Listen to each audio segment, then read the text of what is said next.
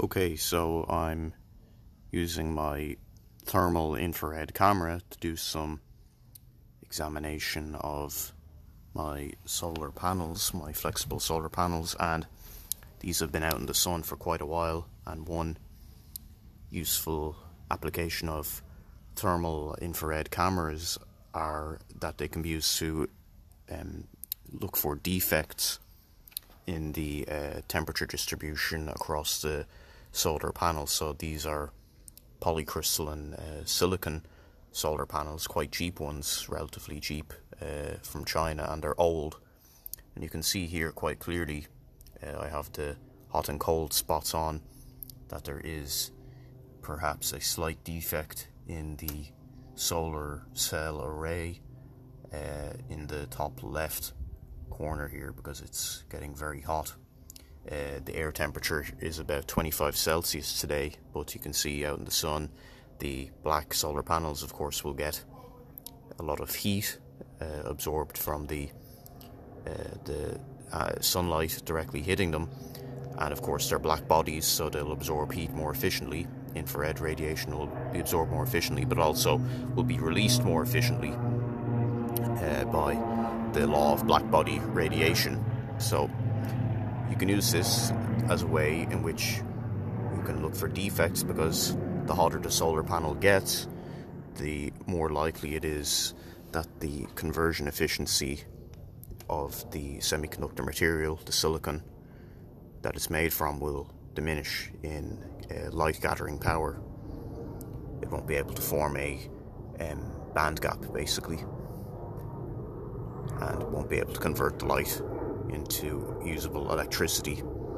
The heat is in the solar panels designed for converting photons into electricity. Heat is, of course, and is a nuisance. The solar panels used for heating, of course, need to use this effect, so they're painted black for that reason. And I'm using them to charge some batteries. These are charging, and you can see they're actually getting kind of hot. Yeah, a bit hot to the touch, so I can shade them like this, and they should cool down. And I have my other solar panel here. You can actually see my reflection from it. So you can see my reflection. They're very good at actually, these have a special coating on them that's able to reflect thermal infrared. Now this has a disadvantage in making it very hard to determine whether or not we have any defects because of the coating, but it seems on examination they're pretty much homogeneous in their temperature distribution, which indicates to me that there's no damage to this solar panel. And that kind of makes sense, because this solar panel is actually a higher quality one.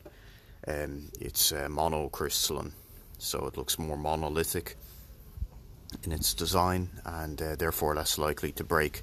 And the enclosure in which it's held in, even though it's a kind of a suitcase flexible enclosure, it's much more durable. It's made of a much more higher quality plastic. This is just a kind of a gimmicky one. You can even feel there, actually, it's very hot to the touch, so there's definitely a problem with its efficiency, and it's absorbing way too much thermal energy.